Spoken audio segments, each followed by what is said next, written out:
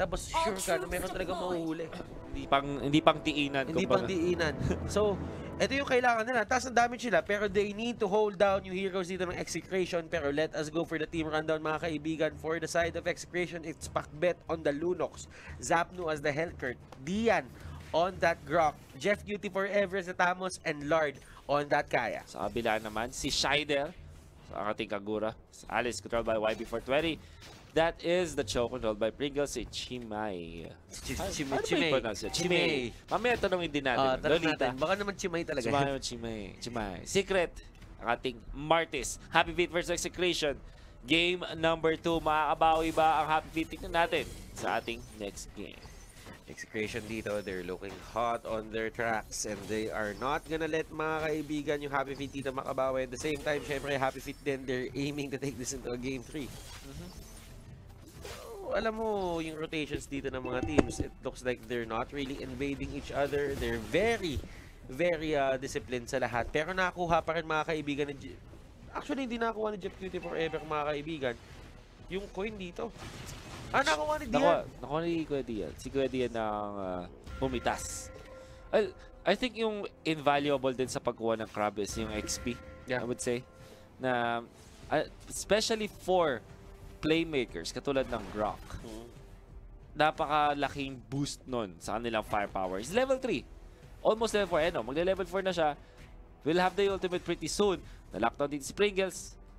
That will be all, though. Pero alam mo, ang pinakamaganda na ginagawa kasi talaga ng Grok dito for the early game is yung power of nature. Sobrang bilis, mga kaibigan, mag-clear ng waves. At kapag nangyayari yun, nakakaikot sila sa jungle. Pero nahuli si Dian dito, mga kaibigan. And I don't really think they can take him down. Makunat talaga eh. Makunat niya naman talaga. Anyways, Execration still on the lead. Medyo nabigyan ng alone time dito si Jeff Cutie Forever. Pero ito, nakapo. Liliko na yata siya dito. Want to go for this one? Oh, sure, Aura. Nice for a little bit. Grabe naman. Mga talo na ni Jeff Cutie dito. Gusto pa bumalik. Gusto pa talaga. Gusto pa talagang lumaban. Alam mo, dito sa taas natin, galit sa mga mana to eh. Martis, Cho, Tamus, mga walang mana talaga eh. Only skills. Only skills. To pay the bills. To pay the bills. Babaom na opo si YB420. Nahuli. Kill potential-wise, Kaya gives that to you early. As long as he gets his ultimate, you're good. Oh, speaking of kill potential, napakadaming lockdown nila dito. It took them long, but they still take down Taps. That's Jeff Cutie Forever down. Si Dian na stun. Konting-konti lang. Ito na, Hellcurt with the ultimate 4 members versus 1. Yun na nga. Pinagtripan yung Lolita at nag-transition sa pagkuha ng blue buff dito, Kuya Brothers. And Pringles, mga kaibigan, going in the two-man knockup. Nahuli sila dito, mga kaibigan, si Dian. Pero lumalaban pa sila dito. And Lunox, providing support nila. Pag ngayong carpet, hindi natatakbo dito. Hindi nakahabol pala ang Happy Feet. Using, of course, all of those skills para makatakas yung Execration. Were they able to get the buff? Yun ang tanong ko. Hindi rin eh. Parang hindi rin eh. Kasi sobrang gulo na nung nangyari. Oo, hindi na natin napansin. Hindi natin napansin. But eto sila YB420 ng sa harap. Lord. And wala ata si Ether dito. Wala siyang takas against the Alice. Easy takedown mula dito sa Happy Feet. Pero si Jeff Cutie Forever dito, tamang kompresyonis lang siya. Hindi siya talaga nagmamadali, mga kaibigan. Eh, kailangan natin makita dito in terms of level. Si Pacbet ang nag-iisang level 5 kanina, pero ngayon ay level 6 na rin siya. Pero sila Dian, no? Talagang gusto nila eh. Lalaban na sila dito. I think they also transition into a push. Yes, wave clear ang meron sila dito. That's right. Ganun talaga eh. Kumbaga, kung madami kayong wave clear and you know na mag-isa lang yung tao dito sa taas sa side ng Happy Feet, you'll go straight for the push. Ito na, tatalo na yata nila. Two-man knock-up. Pushback dito onto Dian. Dian taking damage from the tower. Yun yung sabi natin. Minundas, hindi tumama dito. Yun ang problema. And while that happens, si Pringles ay na-isolate nga at napatay. Kahit sabihin mo kasi yung minundas, ang laki ng range niya. Kung hindi madidistract ng Execration dito at nakalimutan nila bigla na meron palang numinundas na biglang tatama sa kanila dito, it's not reliable. Hindi mo siya maaasahan na tatama siya 100% of the time. Yeah. And minsan kasi dalawa yung kailangan mong hintayin na cooldown, which is yung ultimate mo mismo at yung flicker. Minsan na ginamit mo. Setup na ako po, na-attack na naman din siya dito. In comes Dian. Duterte the damage on the Chime. Meron nga naman, makapatay ni Grok dito. And Grok is just at sabihin na natin isang Swiss Army knife type of hero. May way para pumasok, may tankiness, may damage. May way para ma-block yung heroes ng kalaban para hindi na sila mahabol. So, Swiss Army knife nga. Sulit na sulit ang pick dito. Execration sa grab. Jumps in. Coming for 20.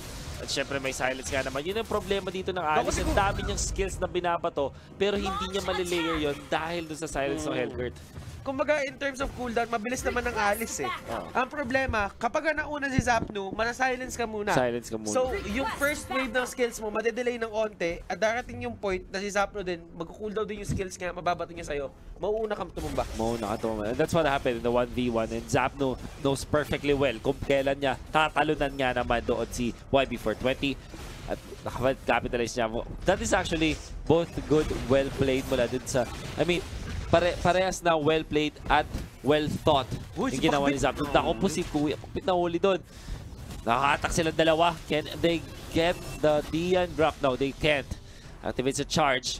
Lard as well dashes away. Nakaligtas doon mga members ng Execration except one. That's Pakbet. 0 out of 2 mga kaibigan na tinatamang Numenon Blast dito ng Lolita. And hindi mo siya masisi. Wala talagang setup eh. Kasi usually ang kinukuha dyan, it's either meron kang Akai, or meron kang Cho, meron kang Grok. Pero kasi parang hindi talaga naglilinya si Pringles at si Chimay dito eh. That's right. So, fairly even game para sa ating sa teams. Although Execration lamang ng gold. Dahil nga naman basta nakapag-push sila and they have 2 kills in their favor. Sa gitna, Dian shows himself. At mukhang they will take the bait. Naku po, nahuli si Pringles. Medyo jebaited sila doon.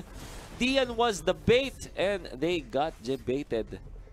Ang damo kasisipa ng bato. Oo nga. Yan ang Makati yun. Ikaw lang masasaktan. Tinipa mo yung bato, nandun yung taong bayan sa gilid. Tinali ka. Ginulpi ka bigla. Ginulpi ng taong bayan. Ito si Secret. Trapped. But the members of Happy Feet are here. Kaya yung Execration hindi sila masyado maging super duper aggressive dito. Let's look at how Dian is boxing them out. Grabe talaga eh.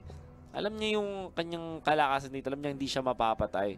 Ito na naman yung ano. Ito na naman. The bait place na attack si Pringles na naman. For the second time around, they will take out the show.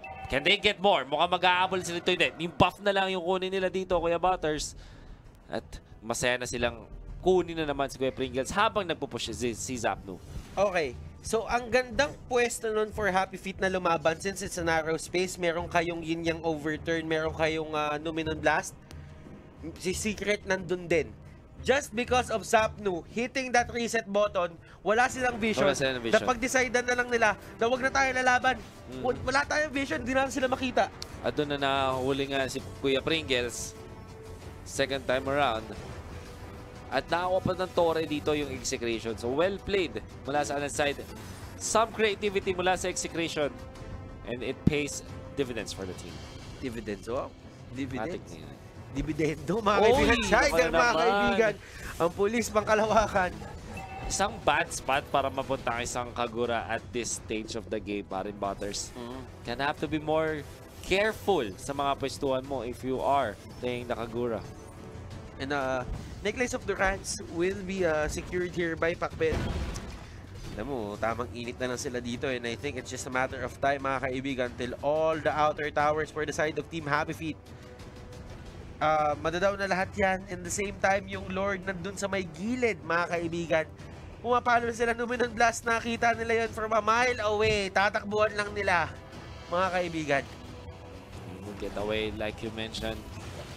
Still converging dito ang at Execration. Dahil nga naman meron silang tulong ng Lord si Jimmy. Naku po na-attack pero makataas pa hindi. There is the Helker na naman with the ultimate at pupunta na siya doon sa backlines. Si Shider kahit mag-dive sa torre, okay lang yan. Dahil meron nga naman silang damage at ang ability na magandang wall mula doon sa Grok at makapamatay nila dito isa pa member ng Happy Feet. That is the Alice down. Isama mo na rin yung torre. Si Secret na natitira at he will be taken out. Happy Feet losing 4. Si Pringles na lang ang natitira and I don't think nahuli pa. Akin ka. Pag tumingin ka, akin ka. Sabi ni Lard dito at makakuha sila wipeout at possibly the game, Kuya Butters. 2-0 mga kaibigan, Execration. Well on their way to get their momentum back, mga kaibigan. Hindi sila napigilan nung dalawang unang talo nila. Grabe. And Execration, this is a very good overall comeback as a team. Hindi lang